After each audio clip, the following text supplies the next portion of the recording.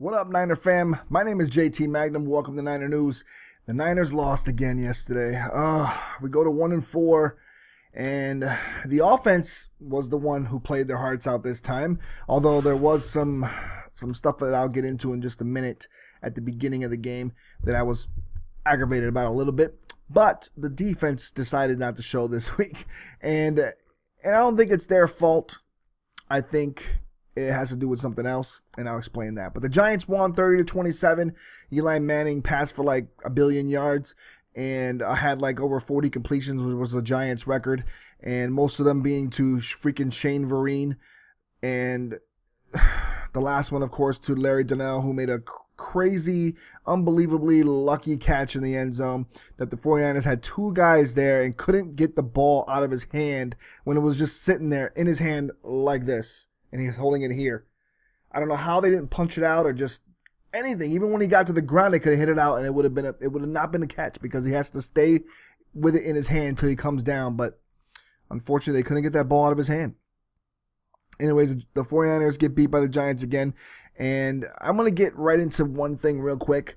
There were several holding calls missed on the Giants yesterday, and it was aggravating the living daylights out of me.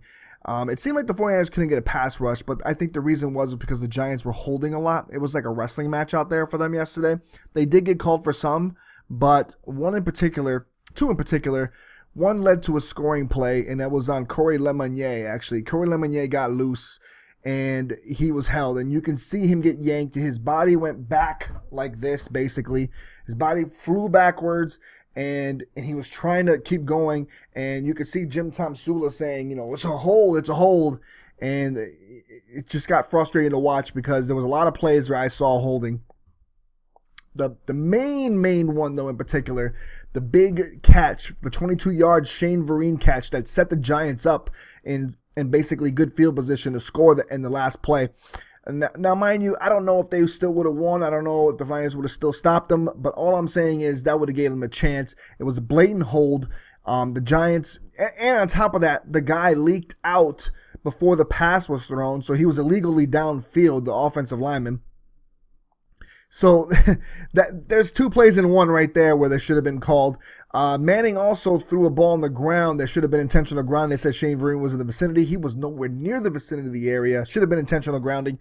There was just some plays yesterday, but that hold, and I have it right there. I have it right there. It's going to be playing right here on the screen.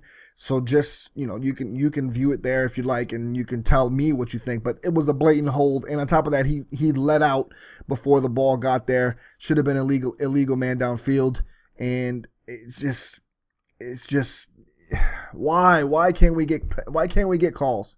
Just why can't we get calls ever? It just seems like we can never benefit from any calls. The refs just never give them to us. It's like 4 years of this now, and I blame Jim Harbaugh. I blame Jim Harbaugh. He used to be the pain in the butt to the refs. It just seems like we just can't ever get calls because of it, and it's just frustrating. But anyways, moving on. The offense played well. Colin Kaepernick actually looked good poised there. I got pissed because at the beginning of the game, they opened with that stupid 3 tight end, 1 wide receiver set that I hate. It's like they don't understand that. Get out of that set. They still got to get out of that set. I don't know why they run that. It's a good goal line play because it's easier to be in the goal line with that kind of set with 3 big tight ends and a running back, and you don't know if you're going to run or pass to the tight ends. That's great.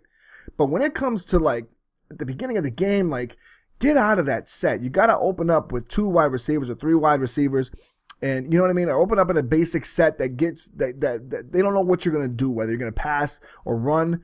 And it gives Carlos Hyde some space. And they finally did that as well. Later on, they did that. But they kept running Carlos Hyde to that 3 tight end set. They got to start running them on plays where there's 3 wide receivers or, you know, spread formation where they have 4 wide receivers out and he can run, you know, on that kind of formation. Like, they got to start doing that. I don't know why they don't do that, but they won't spread the Giants out. Or they won't spread teams out in general. But all in all, they still did play well on offense, enough to score 27 points on the Giants, who I don't think can play that great of defense in the first place. They weren't good against the pass to begin with, but the Niners were able to capitalize. Kaepernick did look good yesterday, so hats off to them for playing a good game offensively. But let's get into the defense. The defense played great, I thought. I thought the defense played great for the plays they were given, and that's what I mean by that. Eric Mangini called a crap game. They played a conservative defense the whole day. Shane Vereen was allowed to just roam free all throughout the underneath everywhere and get short passes. It just seemed like they were dinking and dunking every time. It was like a slant or a dink and dunk, or a slant or a comeback, or Shane Vereen leaking out, or Rashad Jennings leaking out. It was every time. It was getting so annoying, and the Niners made no adjustments. It was like they were content with them being in front of them and then trying to stiffen up in the goal line area, and it didn't work. It backfired. And I don't know why they did that. I don't know why Mangini thought that he could do that. But you got talented corners. You got some guys that can defend a little bit. I know it's Odell Beckham out there, but double team him or something and let the other guy try to beat you and play him one-on-one or something. But it just one after pass after pass of single little ding. It was like 3-yard pass, 4-yard pass, 3-yard pass, 4-yard pass, 3-yard pass, 4-yard pass, 5-yard pass. It was one after the other, and then it was somewhere it was just wide open underneath because he was playing this soft zone coverage. You can't do that. You can't do that against a guy who can pass the ball like that and has that weapons. You can't do that. You gotta blitz him. You gotta attack him. You gotta show some balls. And they didn't do that yesterday, and that's ultimately what came back to haunt them in the end. So hats off to the Giants for taking what the Niners gave them and being able to take out the victory. But like I said, it's kind of sucked at the end that hold wasn't called. It would have given the Niners a better chance at winning. And it sucked that Tremaine Brock couldn't hold on to that interception at the end when he, all he had to do was catch it with his hands. He unfortunately let it go through and it hit the ground. But that's just our season right now so far. So moving on, we're going to go play the Baltimore Ravens at home at Levi Stadium. Hopefully we get a nice victory there. I'm hoping Jim Harbaugh is there to support his brother and hopefully see him lose. I hope the 49ers can beat them with both of them there. That'd be actually really cool. I'd like to beat the Ravens. It's been a while since we beat them. They beat us in the Super Bowl. They beat us the year before that, and they beat us the year after that. So I would like to beat the Ravens. That'd be nice to beat them and go 2-4 at least, and then try to open up some division games because right now the Niners are struggling and they need to still win. They can still do well. I mean, Seattle's 2-3, the Rams are 2-3, Arizona's 4-1. I think Arizona has benefited off some easy scheduling and some people being injured. They get to play Pittsburgh without Ben Roethlisberger. It's like one after the other. They just always get lucky and get somehow scheduled these games so perfectly where teams are hurt or somebody's not there now, or it's always something with Arizona. It always seems like, I know I sound like a whiny baby, but at the same time, it's like, how do they get so lucky that they get to face people without their main players? Like all the time. It happened all last year. And that they were able to eke out victories that way. It's like, team is just so lucky.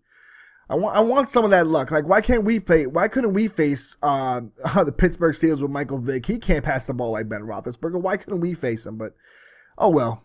Anyways, to each his own, and we gotta play the games that we have in front of us and see who we can beat. So hopefully this week it's beat the Ravens. All right. So let me know in the comment section what you thought about the game.